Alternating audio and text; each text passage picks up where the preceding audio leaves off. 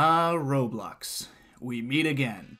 Well, it seems as though the video I made on Phantom Forces did quite well, as in statistically 40 times better than anything else on the channel, which probably means people want to see more of it.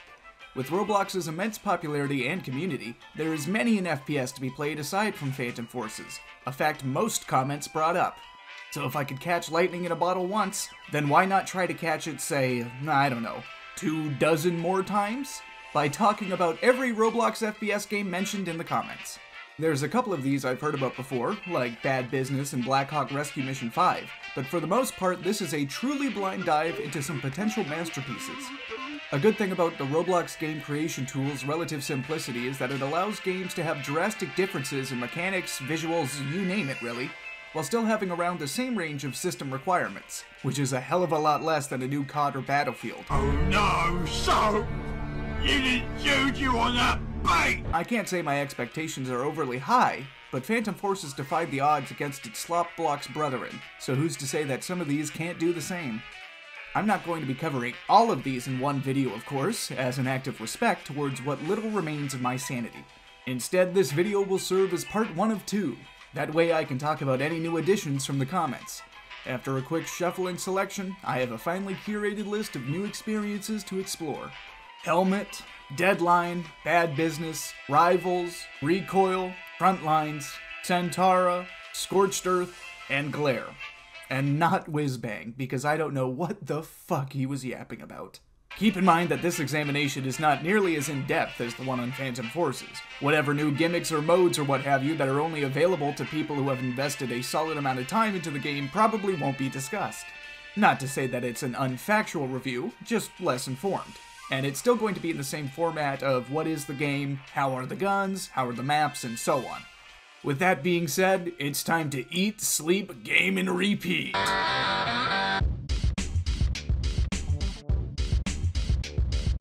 For the first game to talk about, Helmet did not disappoint. It's not technically a first-person shooter game, considering the point of view is coming from a helmet cam instead of the player character's eyes, but it's just too slick to not talk about. There's not much to it at the moment, a tutorial, 3 missions, and a relatively bare-bones multiplayer mode to be specific, but it's still an alpha, so that probably won't be the case in a year's time. The menus have this computer UI and media player aesthetic that genuinely tricked me the first time I played, and it helps kind of sell the idea of this being helmet cam footage you are accessing too, I guess. The general story of the mission starts with you awakening in and escaping from a Nusian base with your squad mates. You know, if you have friends. By calling in to Poncho, who seems to be a higher-ranking officer that left you here. After blowing up a Dominion anti-aircraft missile system, you get a helo evac and move on to your next mission investigating a spice mine. Oh, and a gigantic mech man who can only be taken down by several improvised explosives also. Kill muties, behead muties, slam dunk a mutant baby into the trash can. After that, you hunt down a man named Zoe and discover a teleporter in the process. You destroy it, and probably something else that I will eventually claw my way towards seeing.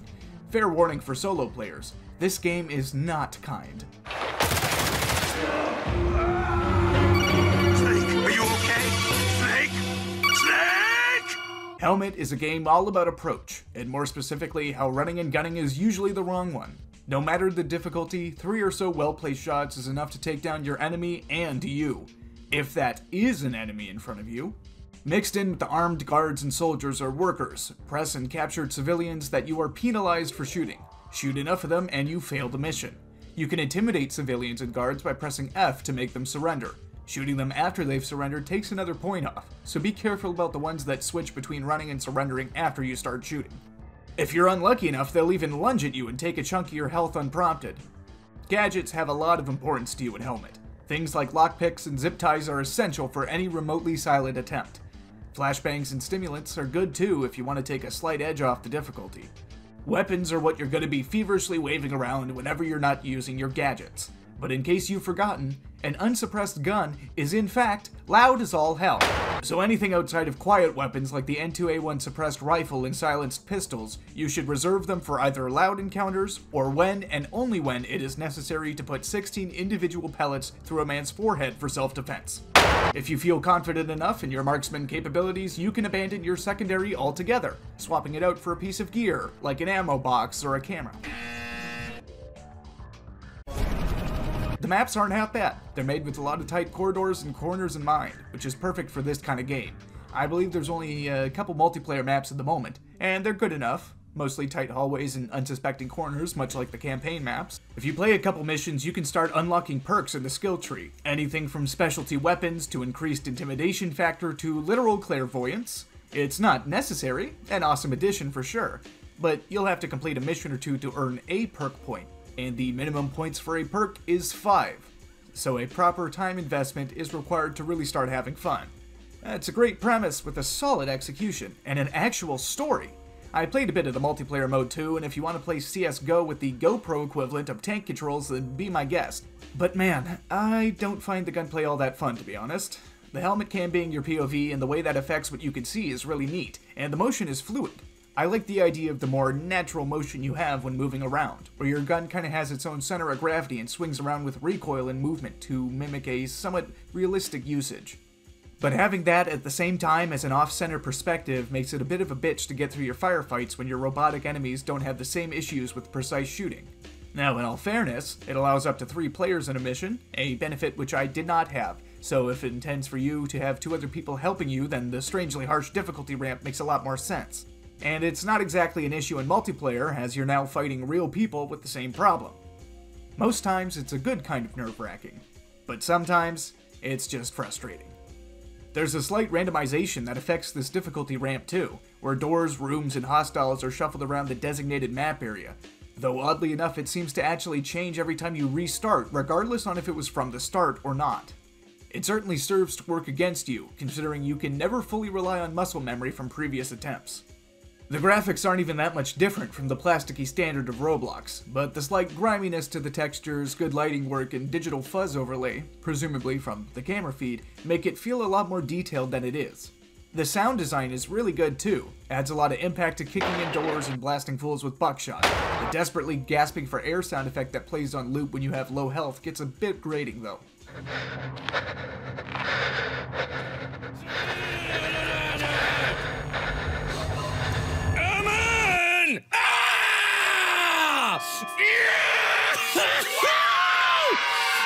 Was that the bite of 87? And I do have one slight nitpick about how the sound detection can be a little jank sometimes. A shotgun boom can be less susceptible to being heard than you running down the same hallway you just executed a Vice News field reporter in. But there could be much bigger problems that simply aren't present in Helmet. I started enjoying this one a lot in all seriousness. If there was more content to talk about, this game probably could have been a video to itself. And I'd imagine the frustration of getting curb stomped in single player isn't an issue for the majority of people playing it. It's a refreshing switch up from a traditional FPS game that seems to be one of many in a rise of not quite first-person shooters. First impressions are good. Let's see if it gets worse from here.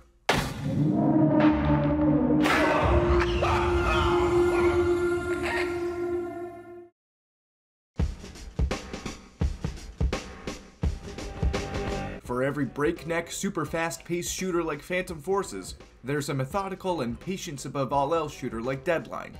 Weapon customization is incredibly in-depth. Literally anything you can think of modifying you can, and then some. Scopes, barrels, grips, mags, receivers, as long as you have the cash, that is.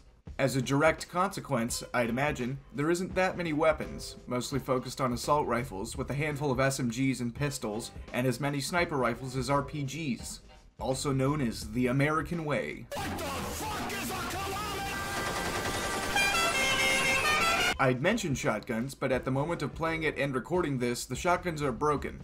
Much like attachments, however, you have to pay for any weapon. There is levels in this game, but they seem to be more so for getting periodical cash rewards instead of unlocking weapons, cause each one is available off the bat to willing purchasers. They range from $2 grand to $140,000, so I'd get to gambling if you want to collect them all, like cold, lethal, and unfeeling Pokemon. The maps are maps, and that's the best I can say for them. A lot of big spaces to walk around in for half your playtime.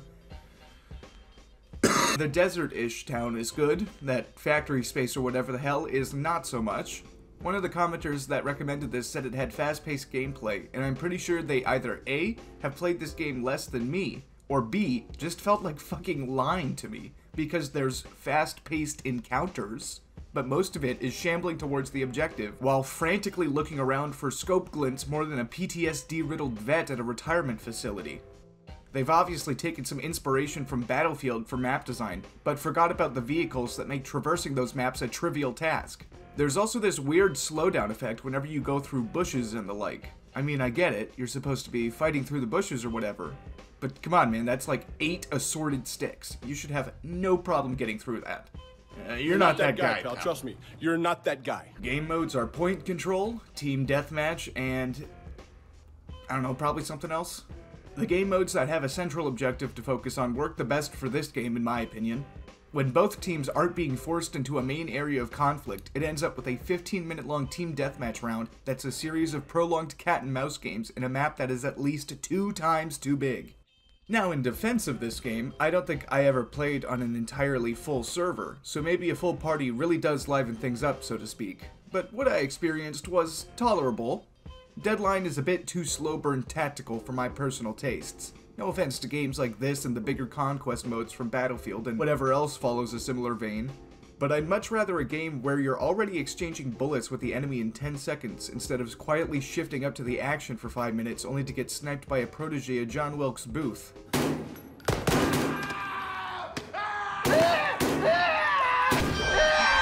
Animations are great at least, and there's a lot of effort put into the weapon mechanics too. Quick reload, lean, hip aim, even night vision. You can get yourself an easy discharge from the front lines by inspecting your weapon's barrel close up whilst cleaning the trigger with your finger at the same time. Surely it's not loaded, right? I did enjoy enough of my time with it to say it's worth a play, but not enough to say it's worth a second one.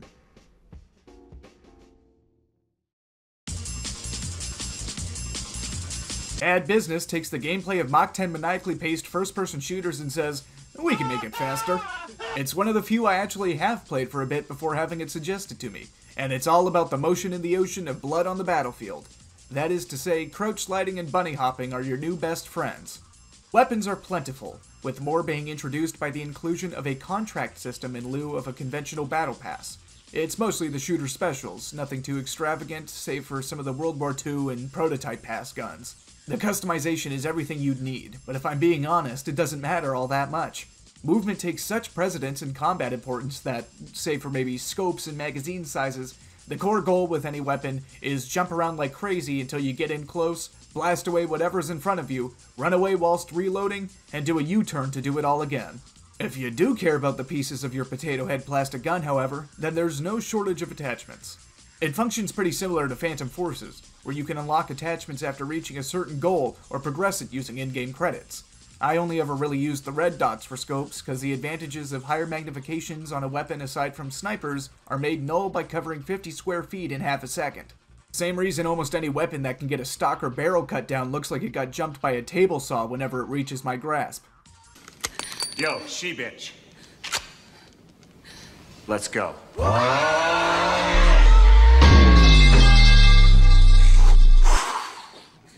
None of the guns feel that unique, though. Each gun category has a recoil, but the guns themselves don't, you know what I mean? Most guns I tried in a category had essentially the same recoil pattern, but mirrored or a bit more wobbly. Even then, saying weapon categories themselves have unique recoil is a bit of a stretch. The changing stat bars are there for aesthetic purposes, I swear to God, because I can put a short barrel on an LMG and it barely changes the recoil. Not that there's that much recoil to begin with. Even guns known for their killer kick end up feeling like pea shooters. All the maps are solid. That island one I like especially. The only map I actively disliked is that weird neon arena. And even then, that opinion would be different if it was like 15% smaller. All of them have a strong emphasis on levels and high and low points in the playing field, which goes perfect with the movement system. I can say with a good amount of certainty that they are entirely original creations too. They've even got Halloween versions, as you've probably noticed by now. Game modes are the usual: Team Deathmatch, Free-for-all, as in Solo Deathmatch, King of the Hill. Patrol is a take on a VIP mode that feels like it'd probably play better as part of a player versus everyone else mode, but was still fun regardless. For Bad Business especially, I tend to gravitate more towards game modes like Team Deathmatch because you can put all your focus into maniacally running and shooting instead of some meager objective. It reminds me most of an arena shooter from the 90s, like Quake or Team Fortress or something. And we are live here tonight on Days on Day Games, January 30th, 2015.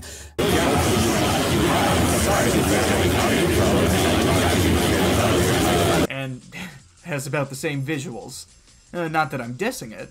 It's perfectly fine and quite polished, just not next-gen realism or anything. Instead of having an on-screen map, you have a local threat indicator, which kind of helps sell this 90s shtick, but that's probably just me. The biggest problem with this game is that I'm not good enough to enjoy it. Really though, it's quite a blast and worth a shot if you don't want to think too hard about shooting moving pixels on a screen.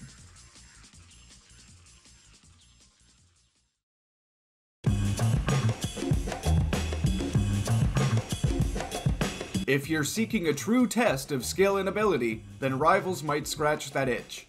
Instead of team-based or free-for-all matches consisting of a dozen or so willing participants of warfare, Rivals puts you down to the bare essentials of a firefight. That being you, whatever you're carrying, and the man you have to kill. Because at the end of the day, long as there's two people left on the planet, someone is going to want someone dead. Rivals takes a simpler approach to weapons, where you have one of each type of weapon with minimal customization limited to changing the weapon model, presumably to make the playing field as level as possible. Primaries include your mainstay assault rifles, shotgun and sniper, if you want to assert dominance over your opponent by decimating them with a flamethrower, bow or equally outlandish weapon, that's always a possibility too. Secondaries are a pistol and Uzi, revolver, mini shotty, flare gun, slingshot, and copyright infringement. And melees consist of your fists and a couple blades, including a motorized one. But all of these, aside from the default, require keys to unlock, which can be given as mission completion rewards, which also requires playing for a while. So I only played with a couple outside of the shooting range. The gunplay does in fact exist, and that's the most I can say for it. No discernible recoil to talk about, no super detailed weapon models or anything, but hey, it works for the game. Gunplay could use a lot of work, but for the weapons themselves, a variation or two of each wouldn't hurt, but what's there is perfectly serviceable. Maps are closer to a room than they are a sprawling land of battle, and that's a good thing. If these maps got any bigger, I'd be looking like Wings of Redemption, desperately searching for my far overqualified opponent. Why the fuck you stream that shit? It was your idea.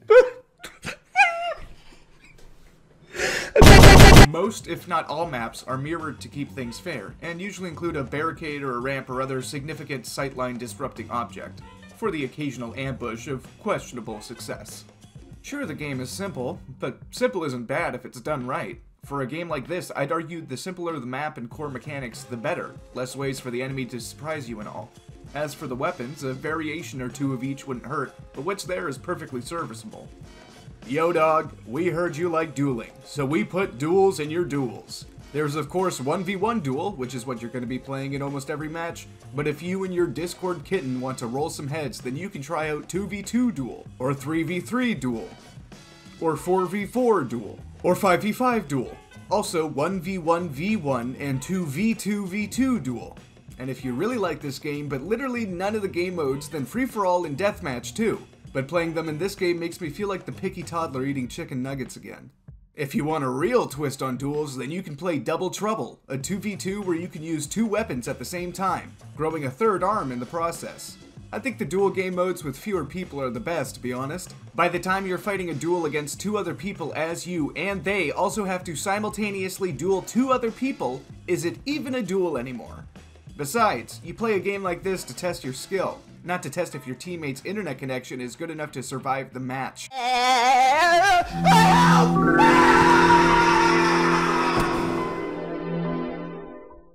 The best way I could put this game is if you really like the Gulag matches in Call of Duty Warzone, and wish there was a game of just that, then boy do I have the game for you. For a game lacking in its weapons and features department, you think they'd pick up the slack with the movement, but it's nothing to write home about. You move fast, and the only advanced movement mechanic you have is a slide that immediately sends you gliding towards your enemy's gun barrel. As for my opinion of Rivals, not the best, not the worst.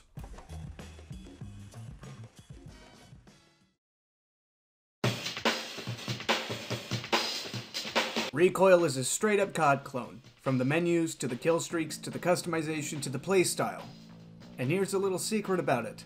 It's not as good as just playing an actual COD game. Guns are there, I guess. Plenty to choose from. Not that it matters much though when they all handle the same. You know you have to rethink your recoil system when you can fire a fully automatic Glock in a straight line. Ironic for a game called Recoil! It doesn't take much to start raking in attachments and skins at least, presumably to keep your dopamine receptors running for long enough to complete a match.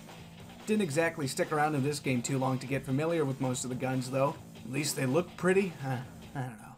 I'm tired of this, Grandpa! That's too damn bad! Maps are certainly a collage of shapes. I know for sure one is just a remake of Dust 2, so it wouldn't surprise me if like 110% of the others are remakes of other games' popular maps too. That's a big thing with these games for some reason. I guess it's because it's easier to have what's basically a map template instead of trying to create one that's somewhat balanced and sensical from the ground up. I'm almost certain I was only playing with bots. Not the good kind, obviously, considering the amount of kills I racked up. And in case you haven't noticed, I'm not that particularly good at FPS games. Either that or all the other 12 people playing it at the same time as I were literal toddlers. Game modes are both types of deathmatch, kill confirmed, and domination. The kill-based ones are fine if you can in fact kill. People seem to actively avoid the dog tags, judging by the pools of them I could find. And domination has an odd capturing system where it takes like 5 seconds to take the point. So it's more like a never-ending 3-point relay race. If none of this interests you, then there's a, say it with me now, Battle Pass to unsuccessfully devote you to a life of gamer servitude.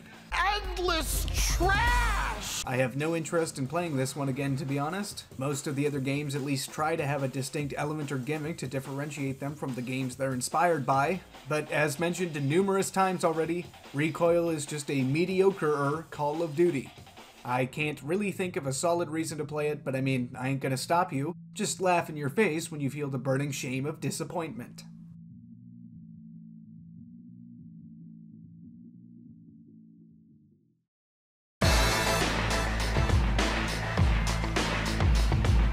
Continuing the trend of COD clones, Frontlines is so close to playing it, it could be considered piracy. Why people discover they have a gift to make mountains out of a Bloxy Cola-flavored molehill and decide to make a carbon copy of an already existing game is beyond me, but I can't say I didn't like what I played. Guns feel good, although that's more of a compliment to Call of Duty than it is this game. There's 7 primaries, 3 secondaries, 1 melee, 1 lethal grenade, and I'm pretty sure your tactical gear is actually just throwing away your melee. So it could have a lot more substance, to say the least. Despite this, it still takes 67 levels total to get everything. Half the levels don't unlock anything, hopefully implying that there will be added content to fill those gaps. Attachments are unlocked from either kills, headshots, or cash, and they work well. Upper receiver and stock modifications can change up a weapon enough to pretend there's more of them than there actually are, with a much preferred distinguishable difference in stats.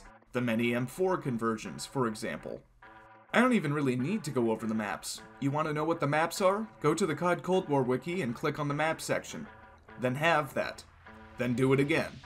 Yeah, this is another example of the early release maybe a bit too early. I mean, the maps look great, but when there's maybe 4 of them total, they run their course real fast. They are faithful recreations at least. I can take my glasses off and squint, and I can almost imagine I'm playing the real Cold War. Until I'm violently kicked out of my nostalgia center after realizing the score streak button does nothing. Yep, that's right. A near one-to-one recreation of a game that's missing what's arguably one of the most important elements of the game it's based on. Oh, but don't worry, they didn't forget about the microtransactions. Game modes are, unsurprisingly, the base game modes from COD, so TDM, Kill Confirmed, King of the Hill, and Domination. TDM's fine, everything else is mostly alright, save for the glaring issue of UI. There's no defined radius for tag collection areas and capture points, and you can't see how many tags you're holding at any given time unless you divert your focus towards the eeny-meeny little circle. I know, small nitpicks really, but it's not that hard to implement, is it? The lack of different equipment leads to everything being kinda samey also, as nobody's gonna be experimenting with smoke grenades and flashbangs when they literally cannot. Think fast, chuckle nuts! Compared to the rest of them, Frontlines looks the furthest away from Roblox, an effort to further bring it closer to Call of Duty no doubt, but welcome nonetheless. It's a double-edged sword though, as this game has a pretty pitiful amount of content compared to the others, style over substance and all that. I feel like this segment should be longer, but it would start getting redundant quite fast.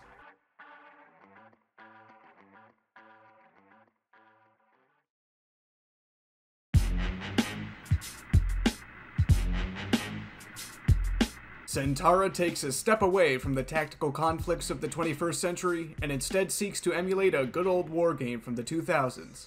The games, I mean, not the World Wars.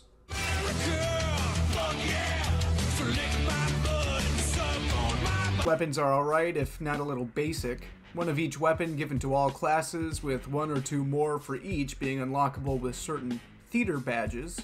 The designated weapon also changes depending on which side and map you are on, but as far as I've noticed, this only affects the weapon model and reload animation. While there is basically no recoil, I'm not as worried about it in this game considering 90% of weapons are semi-automatic, but the lack of attachments kinda does whatever the opposite of sealing the deal is.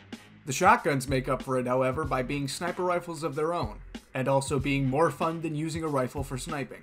Because of the speed you can get running and the tight building and trench-based battles of some maps, melee rushdowns are a genuinely good strategy if you time your swings right.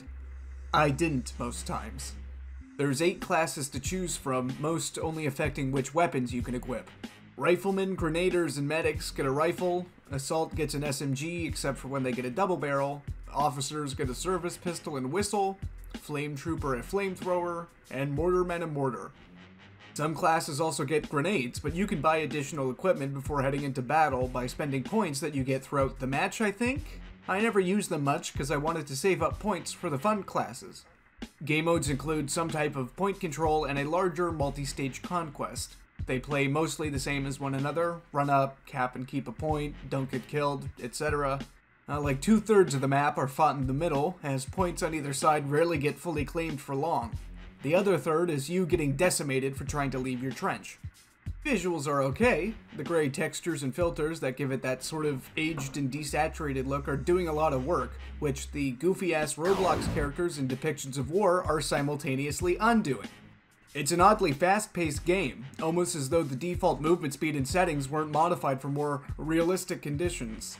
It's a nice change from the typical grueling slog to your untimely demise. It says it's inspired by Battlefield 1 in its description, which it certainly isn't lying about. It has the class system, the map and spawning system, the built-in tinnitus from artillery shells.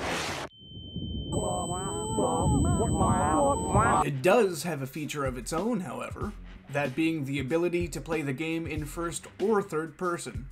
It's entirely optional, but being able to switch to a wider perspective when you're trying to see where the next barrage of missiles are going to land as you're running headfirst into them is going to be more helpful than you think.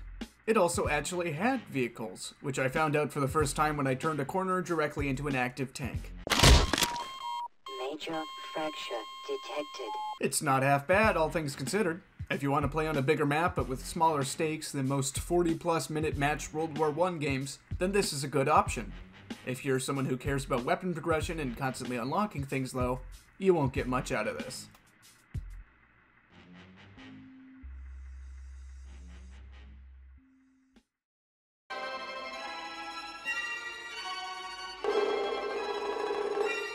While we're on the topic of World War shooters, Scorched Earth serves as a slower contemporary to Centara.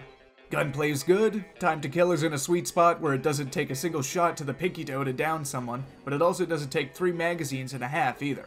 There's at least a weapon or two for every category you could think of, and I'd expect more as it leaves its beta stage. As for attachments, what little there is at the moment have rather high kill requirements, and are more for general playstyle modifications instead of light recoil adjustments and the like. Maps are mostly solid, the forested areas have enough foliage and structures interspersed to really make sure you keep an eye out, the urban factories feel grimy and desolate, and the big empty fields are what I would consider the weakest link.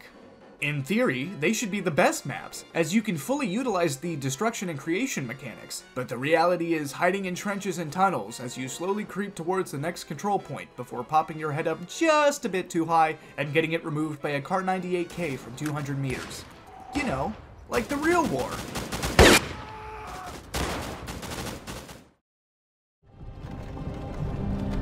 Hey, you're finally awake. The partial destruction you can cause with explosives and rocket launchers helps with that, and is a nice touch I didn't even consider. Although this is clearly another game meant to fill a similar niche to Battlefield, Scorched Earth picks up on some of the mechanics Centara didn't, like the ability to be revived on the field if a medic is nearby. Naturally, this feature isn't used much because no one wants to be the chomp running around reviving everyone, but it's a nice touch regardless. Another interesting touch is the building and digging mechanics. Along with combat-oriented items in your inventory, you also have a hammer and a shovel. The shovel can be used to dig out trenches and foxholes, really whatever quick cover from fire you need at the moment. And the hammer lets you build a structure from your list of blueprints. The jack-o'-lantern. From sandbags to wooden panels to full-size concrete pillboxes and the accompanying barbed wire. If you'd rather destroy people's sandcastles instead of digging your own, you can exchange the shovel for a sledgehammer and take out structures others have built. Almost anything can be damaged or destroyed with explosives. And classes like the engineer get access to a big shovel to help with the digging process, while also getting double the points for creating things, which is great for score streaks.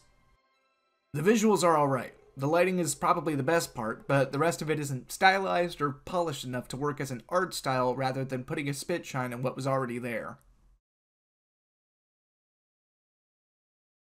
Wait, fuck, I forgot to talk about all the classes. Shotguns, assault rifles, light ammo, discount SMGs, and discount grenade. Medic heals and revives people. Engineer gets a special building tool and 2 times the build point. Demolition gets rocket launchers, AT rifles, and demo charges. Gunner gets a machine gun, and recon gets sniper scopes and range finders. So there's an entire point system that dictates what you can equip and what time. If you go over the point limit, then you are not allowed to use any of it. But you can get a perk, and if you want more points, you can leave up your perks and buy.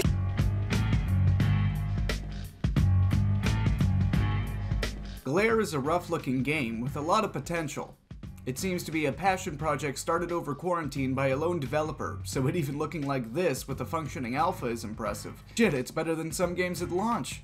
Guns actually have some personality for a change. I customized my AK all-around speed because I was expecting another glorified laser pointer and it kicked hard enough to dislodge one of my teeth in real life. But thanks to the very detailed attachment system, clearly based on Call of Duty's, much like the rest of the game, you can tone it down to your preference, with the downside in some other stats, of course. Glare uses a weapon system I can't say I've seen in any other game I've played. There's technically only about 15 weapons, but most weapons have all variations of said weapon platform. So an M16 can convert to a Colt SMG or LMG, for example. And you can mix attachments around on each blueprint to your exact tastes. Even select a weapon perk and change ammo type if the weapon can support it. Just a really dynamic system overall that gets a lot of mileage out of a handful of weapons. Grenades come in lethal and tactical, and there's unlockables for each category. Usually tactical will end up helping you more than the literal rubber ball grenade in your lethal slot. Smokes are great for hiding from snipers, but equipment is numbered, unlike your ammo. You can fire that all you want. Lockheed Martin is paying for all of this anyways. Kill streaks are here and high in kill requirements. I got a UAV and armor plates a couple times, but never the final kill streak. And I mean, they did their job. Gold sticker. Yippee! Maps aren't exactly lookers, but are solid otherwise. None seemed too similar to one another to me, which is always good, except Nuketown. Something tells me it might be based on Nuketown. I like that some maps were noticeably larger than others, instead of each one being an interpretation of a 1,000 by 1,000 stud square grid. A lot of varied elevation, occasional issues with sightlines and the snipers that use them. Not sure if it was simply player bias, but Paintball, Nuketown, and that fort-looking one were basically guaranteed picks. Apparently Mosh Pit uses larger maps, but I didn't notice a drastic difference or anything. Speaking of Mosh Pit, there are 2 game modes available at the moment. Quick Play, which has Domination, Deathmatch, King of the Hill, and Hardpoint, and Mosh Pit, which is a separate free-for-all game mode. At least that's what the description says. It's pretty much just a slightly bigger team deathmatch only game mode. Could have been a game mode in Quick Play, really. The progression bars broke sometimes, I swear, because a progress bar should not have more moving colors than a fucking lava lamp. And it seems, for deathmatch game modes at least, to calculate points off of the score you get for killing instead of a point for the kill itself. Unless people really are getting 4,000 kills in a 5-minute match. There's a little bit of jank with finer details, like the red dots not actually following the movement of the scope, and the visuals and animations are a little lackluster, but I'm a lot more lenient on this considering it's a passion project and all. It's also reportedly entering its beta soon, so I'm interested to see what major overhauls would be happening there. A very promising project overall. Also, it already has fucking microtransactions! The game hardly exists yet, you greedy capitalist dogs! I'm going to the one place that hasn't been corrupted by capitalism. Space! Thus concludes part 1 of our Roblox FPS foray. I'ma keep it real with you, I did not care for some of these. And the obvious thing to do for games that make you feel indifference and or disdain towards them is to slap an incredibly biased but objectively presented ranking on them. Recoil is in D tier. Didn't really excel at anything or stand out to me, and there's plenty of other games worth your time. Santara is in C tier. What it had was quality, but a gameplay loop that has a minimal progression through unlocks and the like is not one I can stick with for long. Deadline is in C tier, though I'm willing to admit this is probably a lot more of a personal opinion than the others. It's a technically sound game, with barely any issues, but man, it's just too tactical sometimes. Glare is somewhere between C and B tier. As I mentioned before, it has a lot of potential, but from what content is present at the moment and what is clearly lacking, it just is not quite ready for a prestigious rating. Wherever Glare is, Rivals is right next to it. It's a functioning game that does what it sets out to do, but I didn't find it too special or anything. Like the white bread of duel games. Scorched Earth is in B tier. It has the special charm of a creation and destruction system, and good gunplay to boot, but like Santara, the visuals detract from the situation just enough to be somewhat distracting. Also a lack of sick-ass vehicles. Frontlines is also in B tier. I know I shat on Recoil for being a COD clone, yet Frontlines at least makes up for it by having some really detailed visuals and customization. If it had some original maps or mechanics, I could see this being a genuine alternative to a COD game. For the moment though, there's just not enough to give it a higher credit for. Bad Business is between B and A tier. It's a damn good game for the most part. I understand that movement is taking priority over gunplay, but I don't get enough satisfaction over the weapons and how they function to warrant an A tier. Helmet is a definite A tier. Unique gunplay and mechanics, a list of weapons outside of M4s and Glocks, an art style that somehow resembles Roblox and a AAA game simultaneously, a skill system that encourages replaying, the list goes on. I see little to no reason to not give Helmet an A tier. With a group of friends and some more playtime, this could quite possibly be an S tier. I'll admit that my opinion of Roblox has softened a little after playing all of these, but then again, maybe the fact that these were recommended to me means that I didn't have to sort through all the other dog shit first. Speaking of which, if you have an FPS game that I haven't talked about and isn't in the list for part 2, then feel free to leave a comment recommending it. And, you know, like and subscribe too. It's interesting to see people with such incredible capabilities designing games for Roblox of all places. Perhaps there's more money in insert fucked Roblox game than I presumed. Who knows? I might come back to the games currently in early development stages in a year or so and see how much has changed. But for now, it's time to turn the computer off before the Roblox menu burns into my screen. Later, loser!